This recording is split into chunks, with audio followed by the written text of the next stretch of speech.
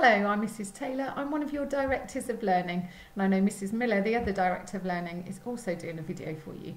It's a nice opportunity for us to introduce ourselves to you, although I'm luckily enough I was able to pop in and meet quite a few of you in our local schools.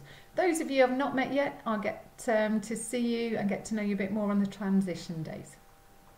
There's a few things I want to talk about. The first thing I'm going to talk about is our uniform. So our uniform is really simple, but it's super smart.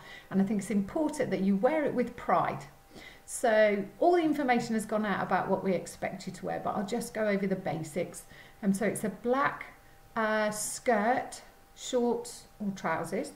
Then we've got a polo shirt and then a navy jumper with the school logo on it. Jewellery is really simple. It's one set of studs and a watch, and that's it.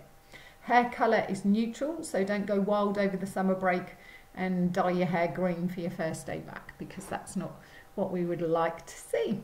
And I think that's it really. They're the main things. I know after one of the transition days, our second-hand uniform stall is going to be up and running, so you can come and see what you can find there. And also Birds, one of our uniform suppliers, will be there, so you can try on some of the uniform and sort out the right sizes and maybe put your order in.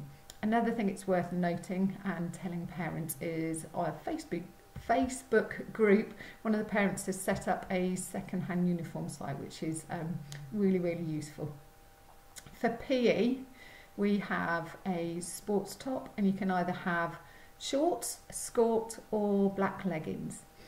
In the winter, we have a jumper variation, and you can wear black or navy joggers as well. We'll go through all of this when you come again, but it's just nice to get your head around it. Again, it's super smart, and when we go to fixtures, it's really nice to wear, and you can think, yes, I'm representing my school, and do it with pride. When you are at Fram, we've got lots of other opportunities for you, and one of the most exciting things, as well as trying out new lessons, different subjects and meeting new people, are all the different clubs that are on offer at Fram. When you get to us, we will show you something called Helper Helper, which will show you all of the different clubs and societies that go on.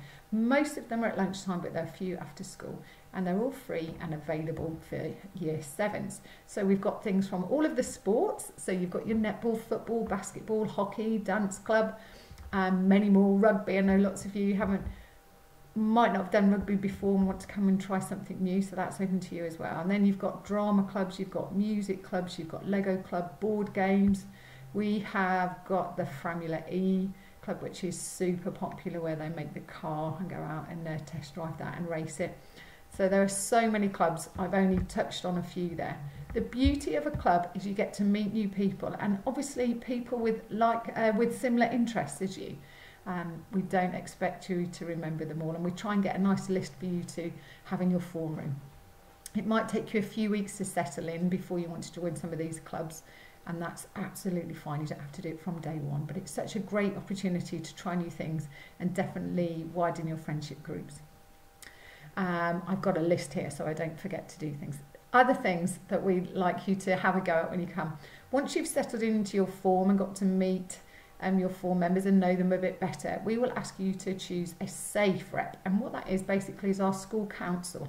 We would like someone, a couple of people from each form, to represent that form at the whole school council meeting and share the form's opinion. So it might be, for example, your form would like to discuss the school uniform and look at ways of changing it, or you might discuss that certain clubs that you would like to do, or you might think, do you know what, there's not enough rubbish bins around the school, etc. So you will represent your form. You get the opportunity to represent your form and feedback to the whole of the school council. So we often have 2 reps for each form, so that's something to look forward to as well. Just seeing what else. Another really beneficial thing that's happening for year 7s this year, on your very first day at Fram, it will just be year 7s. We've tried this for the last 2 years and it works brilliantly. So year 7s, you will have the chance to get to know where your form room is, get your bearings, so you know where to go at break times, at lunch times, without the other 4 year groups being there as well. When they do arrive, it's going to be really good because they'll be supportive and help you find your way around. But on that first day, it means that you've got the whole staff to help you out and help you settle in. So that's a real bonus, and we've been doing that for the last couple of years, and I think it makes a real difference to your start. We will obviously send these details out, but we'll meet you in the sports hall. So your 2 transition days coming up, we will meet you in the sports hall for that as well, and then you'll just get to know exactly where you're at and not panic. There'll be lots of people in high-vis jackets to greet you at the gates and take you to the right place.